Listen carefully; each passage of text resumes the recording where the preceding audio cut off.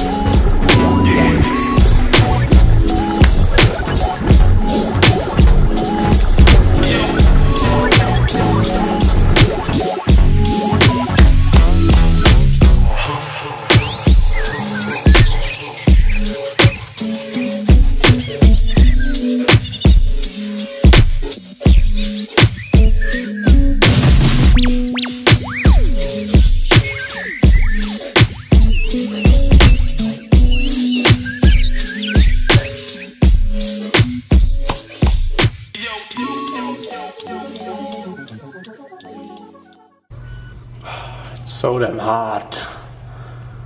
Milk was a bad choice. It's so damn hot. Milk was a bad choice. I wonder if anyone's in the lift.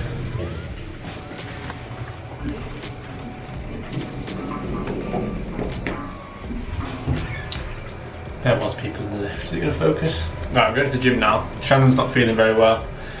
Look at all that. I've been squeezing spots, so a bit minging. Shannon's not feeling very well. I wasn't this morning. I think it's because of what we ate last night.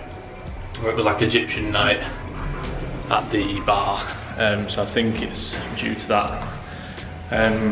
We think it's because of rice and potentially that they boiled their rice in their water, not bottled water. But that's just us assuming, we're not 100% sure. But anyway, because she's not feeling well, I've just been doing a few bits, trying to upload a YouTube video, but the Wi-Fi is shit, so it might be a case that I don't actually upload any while I'm here, and then I've just got a few in the log for when I get home. But I'm going to go train legs. Had a rest day yesterday just because we both felt knackered.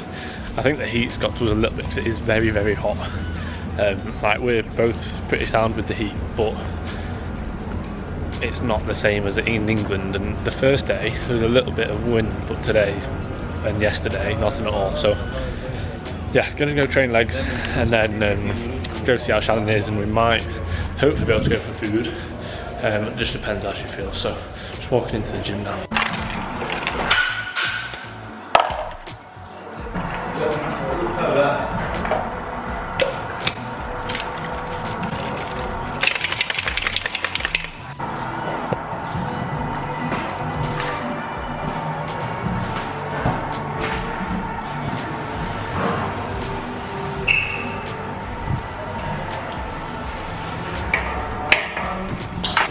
So I've got my creatine in there, and I just fill it up with the juice. I think it's cranberry juice, which I have as you come in, because I've not got anything to mix it with up in the room.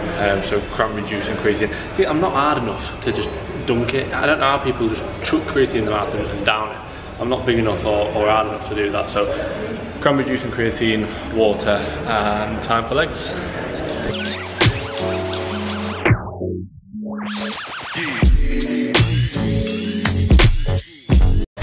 Okay, so what I'm doing on this movement is, because they haven't got a squat rack or a hack squat or a pendulum squat, obviously with it just being a hotel gym, I'm trying to almost reenact a hack squat movement. So I'm getting my feet nice and close together, toes pointed out slightly, keeping it quad dominant with my stance close, and I'm almost aiming to have my feet directly underneath where my bum is, and I'm just aiming to sit into my heels.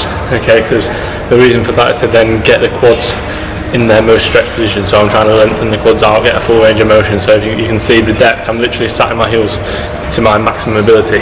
Due to my mobility, my flexibility, that's as deep as I can get.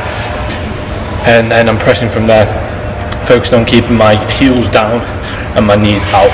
Okay, so I hear a lot of people coming onto their toes or knees coming in. Focus on keeping your knees forced out, especially the lower you sit in the squat, the easier it is if you keep your knees out. Drive through those heels, get off from the hole out the bottom. Okay, so what I'm trying to do on the RDL, it's a little bit of an odd setup because of the Smith machine and the angle that it's at. I do prefer it with a free barbell, but to be fair, it does a job. It actually felt okay. So what I'm focusing on is keeping my spine neutral, of course. Hip hinge movement, so driving my glutes and my hips back. I'm not thinking of coming down, I'm thinking of going back. Focus on getting a really good stretch in my hamstrings, making sure I'm getting the full range of motion.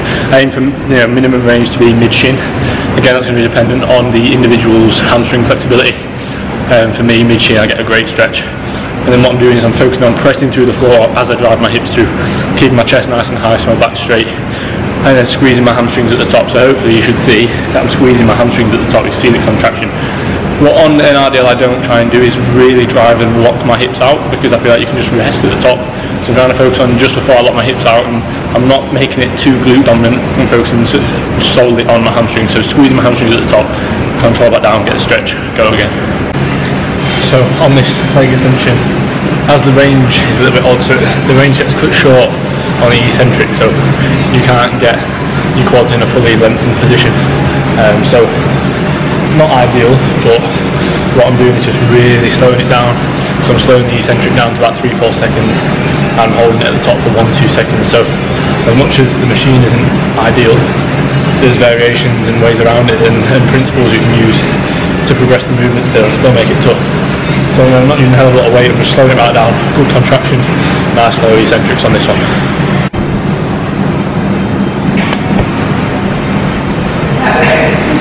So that's the only hamstring curl they've got, and I'm not using that. Basically the reason behind the fact that I'm not using that is because my joints are not made out of metal. So basically the pad is here and here, if you can see that, behind my ankle and at the top of my shin. That's how it's supposed to be. But in terms of being able to move any decent load without it absolutely battering your shin, it's just awful, especially on the eccentric. You're controlling it down through your hamstrings, but the force of the bottom pad up against your ankle and the top pad down against your shin, it literally feels like it's snap your leg. So, and they don't recommend those machines ever. So what I'm going to do for hamstrings instead, for the knee flexion component, is a Nordic hamstring curl.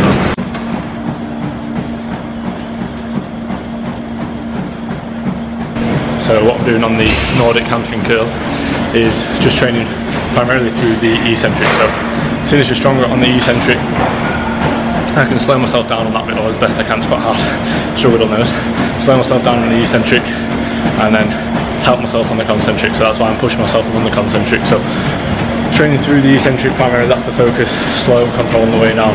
Feel your hamstrings, come slow yourself down. Help with either a bench or a box or whatever to push yourself back up. Focus on really squeezing your hamstrings at the top. Hopefully again, see my hamstrings squeezing hard at the top. Okay, then some walking lunges, pretty standard. Started on the 25s on the way there, hitting 12 reps, and then did it as like a bit of a drop set, dropped and went body weight on the way back. Focusing more so on quads with the shorter stance, trying to keep it continuous without having a break at the top, to keep the tension on the quads. Glute cable pull throughs, just focusing an exercise on the glutes, on that hip extension component. So again, let it come back, get a good stretch on the glutes, drive those hips forward. Also a good tip on this, keep your toes pointed out to really incorporate those glutes contracting towards each other. Also don't have the cable directly at the bottom, have the cable almost in line with just underneath your crotch. Because then you can get a better squeeze at the top. Rather than it being at an odd angle going down, it's going directly back and forward. So just a couple of variations of calf raise there on the Smith. One with the plate to get a good stretch, although I could have done with a step or more plates, to be fair. And then what I'm trying to do is drive up through my big toe and trying to get onto my big toe. And good contraction, 1-2 seconds at the top, and then pause at the bottom as well on the stretch. To be fair, usually I'll get a better stretch than that, hold it on the stretch for longer, but seeing as the stretch wasn't great, that's why I went into the second variation, where I took a few steps back to focus more on getting a good stretch on the calf. Okay, then I'll just finish off with some abs. So on this one, the machine's a bit odd, but just focusing more on lifting my feet and pulling through my arms, so engaging the core and the abs rather than pulling through the upper body. I did 10 just central, 10 10 focusing on the left oblique, 10 focusing on the right oblique, and a couple of sets of that. Really tough actually, one that I've not done before, so it's a little bit hard to get used to at first. But the connection's there and they're killing now. Okay, so finished up, successful lower session. You've got to sort of do what you can in the hotel gyms. To be fair, it's not bad. I can do, you know, that's the Smith machine squat. I can do walking lunges, all the basics. So now I'm going to go for a quick swim. Cheers, mate. Right. So yeah, you got to basically just do what you can with the kit that you've got. And like I say, for a hotel gym it could be a lot worse. The only thing that pisses me off is that hamstring curl. It's shit. If you had a good hamstring curl, then you can have a great lower session. So I'm going to go for a really quick dip now. Oh, Shannon's up there. Let's have a look. Let's see if she notices me. Shannon!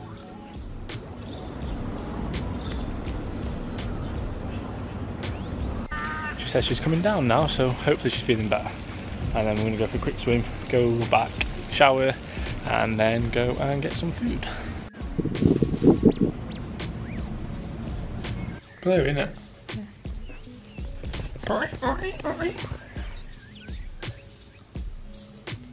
Hey!